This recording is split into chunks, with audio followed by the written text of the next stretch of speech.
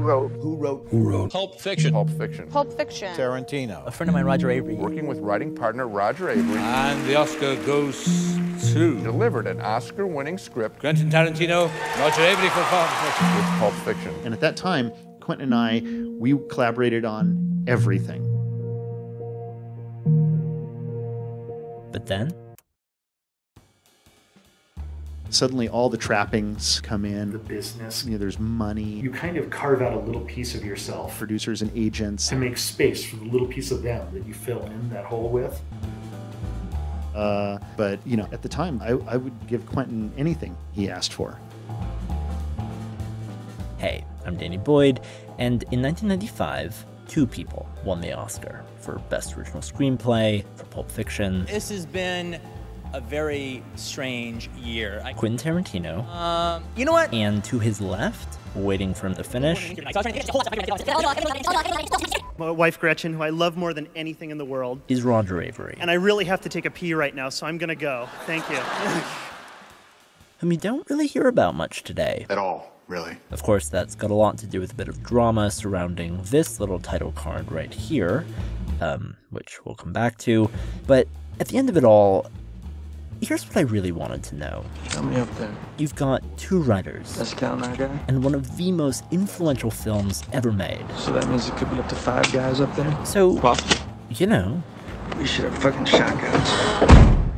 Who wrote what?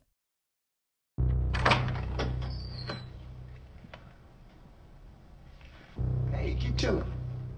We sat around, we started thinking, well, what can we do? Like, how can we get a film made? Okay, so to answer this question, we need to back up a little bit. Let's go.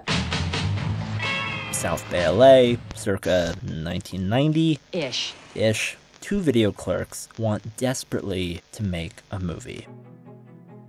So Quentin and I thought, okay, so it's easier to make a short film than a long film. We knew that. Right, so they hatched this plan. Thought if we get a bunch of filmmakers together, we can all make similar films. We can put them together like an anthology. And that's how they came up with Pulp Fiction. We were like, oh, we'll do a whole bunch of short stories, and each of us will direct one. I had an idea for a movie, and it was, this is Tarantino. Cliche, guy's supposed to take out the gangster's wife, but don't touch her. We've all seen that a million times. That's the earliest idea I had for a sequence that I've ever done. I came up with that sequence when I was about 24, and I never wrote any more. I never even knew what happened after that, but I wrote that sequence.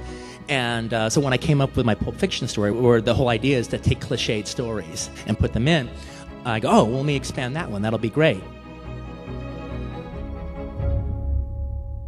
And so eventually that would become the first story of the three main narratives. 3 crime stories. To comprise Pulp Fiction. Kind of like the stories you've seen a zillion times before, but I was just going to take them in different ways. Let real life intrude on genre.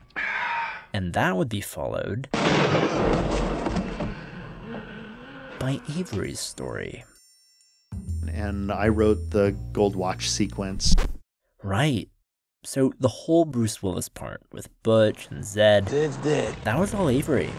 And it was actually based on this unproduced script Avary had written before any of this, called Pandemonium Reigns. You want a cigarette you got up there? I'll tell you all about it. And there was another filmmaker named Adam Rifkin. Right. Who was much more advanced than either of us. And he was supposed to do the third story. He never wrote his sequence. Where the fuck is it? And so for a while, that was kind of it. Well, he put me on hold. Pulp Fiction was put away as a couple story ideas, half written. So he hid it. Because, one place he knew he could hide something. Well, because in 1992... his ass. Something huge happened. Reservoir Dogs. Reservoir Dogs was discovered at Sundance and hailed at Cannes. Which changed everything. Rarely in our years on the movie beat has a new director become as hot, as fast as Quentin Tarantino. It's my personal favorite.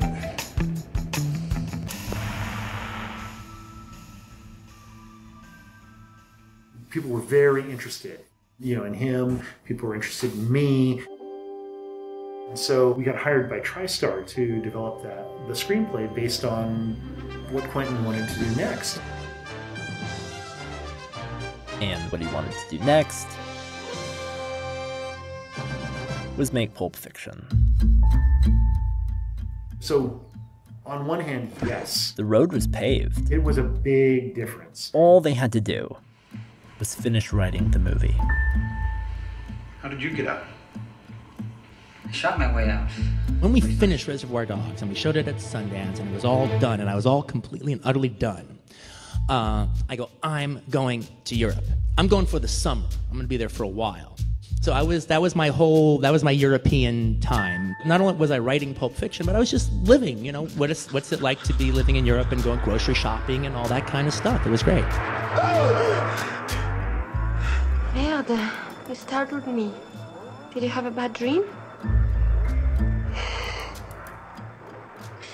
Okay, so after a while, Avary joins him in Europe, and the two of them are living out of this tiny one-room apartment in Amsterdam, and they lay out pretty much everything they've ever written out onto the floor.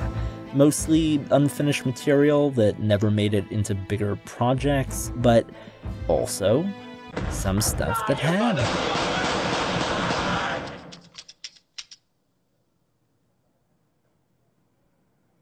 I actually wrote that specific scene, wrote that for True Romance. And, there was this whole moment in True Romance that you don't see in the movie, obviously, because those scenes were cut out and moved into Pulp Fiction. And the gun going off in the car. Oh man, I shot Marvin in the face. Why the fuck did you do that? Well, I didn't mean to do it. It was an accident. All of that was for True Romance. True Romance, by the way, is the 1993 Tony Scott film that Tarantino wrote, based actually on another unfinished script he and Avary worked on together, called The Open Road. Because, again, at that time, Tarantino and Avary worked on everything together. I mean, I wrote scenes as favors for Natural Born Killers. Another early Tarantino script. He would come to me and he's like, I can't bring myself to write the scene. Would you please do it for me, Roger? But the two didn't just pull from each other. The whole split narrative structure of Pulp Fiction, that was influenced by what a few other filmmakers around the world were trying out at that time. Krzysztof Kieslowski's Three Colors movies, Red, White, and Blue. Jim Jarmusch did Mystery Train at that time. Well, what about on Jupiter? Which was multiple storylines. At the time of his death, if he were on Jupiter, Elvis would have weighed 648 pounds. I mean, people never talk about that film, but 648. It was a huge influence on Pulp Fiction. Damn. Video rental store. Pulp Fiction opened the New York Film Festival in September. It stars John Travolta, Samuel Jackson, Uma Thurman, Bruce Willis, and Harvey Keitel.